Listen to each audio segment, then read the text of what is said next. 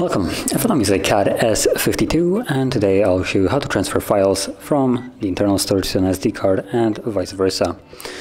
And to get started we will need to open up the File Explorer app, which is right here, Files, the blue icon.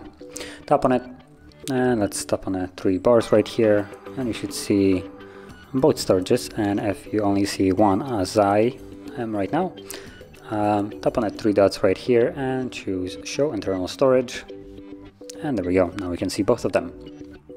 So from here we're going to go to the internal storage and give you a brief overview where you can find each part of the phone. So DCIM folder will contain all the photos, videos that you have captured with the device. As you can see, that is also where the files that I will be using for the example are located.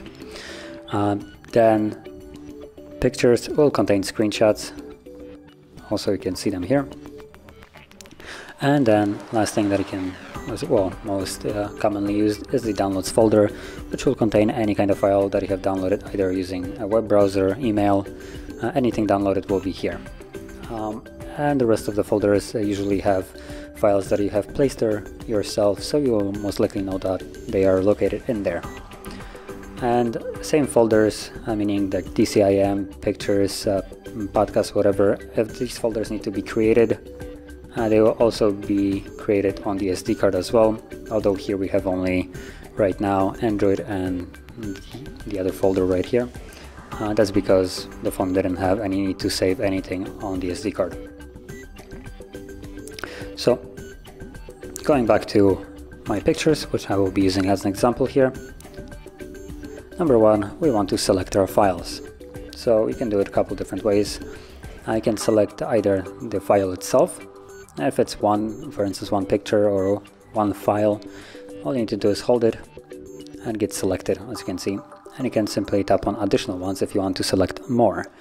Now, if you're going to be selecting a decent amount of them, let's say 10 plus, probably it's going to be easier for you to tap on the three dots and go select all, and then deselect the ones that you don't want, like so. Or if you want to move all of them, you could also go back and select the entire folder with all of its content.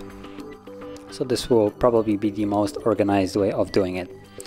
Now once you have selected whatever it is that you wanted to, tap on the three dots and you will have the two options, either copy to or move to. Now depending on which one you choose, the outcome might be a little bit different. So if you choose to copy, you'll create a duplicate file of it. So the four photos, for instance, as I have right now, will stay where they are right now, and I will create a new one and a new location, and that will be exactly the same. While move to will remove it from where it is right now and move it to a new location. So select whichever one fits your need. I'm gonna go with move, and from here we want to go to our location where we want to move them. So again, tap on the three bars right here and go to either your phone or SD card. Now for me the files were on the phone, so I'm gonna move it to the SD card as an example. So you just tap on your SD and you will be in the main directory of the card, and you can either place it right here, or you could also create a folder if you wanted to by tapping your folder. I won't really bother. I'm just gonna tap move, and you can see that it gets removed from here. And if I go to the SD card, now it has another folder called camera with the four photos in here. And the same process will work for any kind of file.